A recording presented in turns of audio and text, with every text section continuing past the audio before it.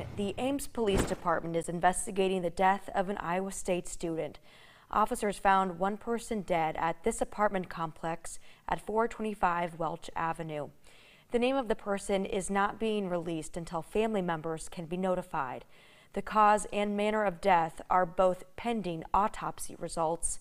Police stress that there is no ongoing threat to the community, but anyone with information relating to this incident is encouraged to contact Ames Police. The president of Iowa State University confirmed that it was a student.